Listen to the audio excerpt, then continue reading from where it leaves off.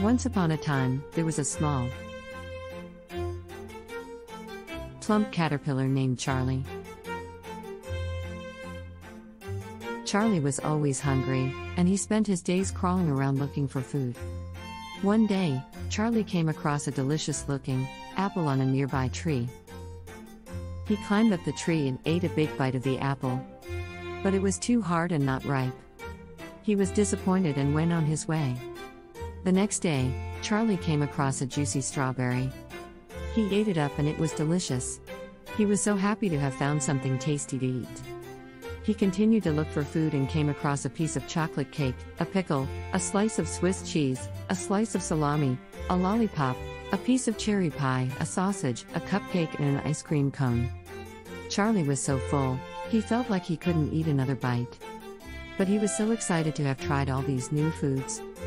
That night, Charlie went to sleep feeling content and happy. When he woke up the next morning, he was surprised to find that he had turned into a beautiful butterfly.